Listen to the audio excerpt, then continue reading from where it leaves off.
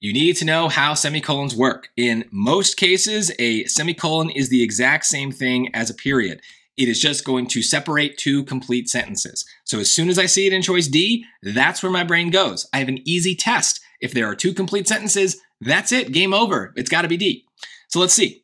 We'll start at the beginning. The Limón technique, developed by Mexican-born dancer and choreographer Jose Limón, is known for its emphasis on breath control and its interplay of weight and weightlessness.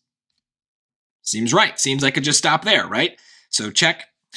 Dancers may explore, for example, the moment of mid-air suspension at the top of a jump.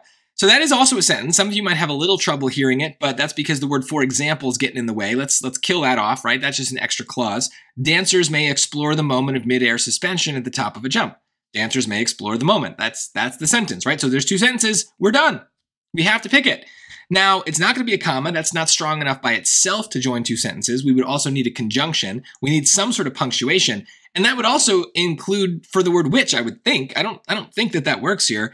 It's known for its emphasis on breath control and its interplay of weight and weightlessness, which dancers may explore, for example, the moment of midair suspension. No, hopefully you can just hear that.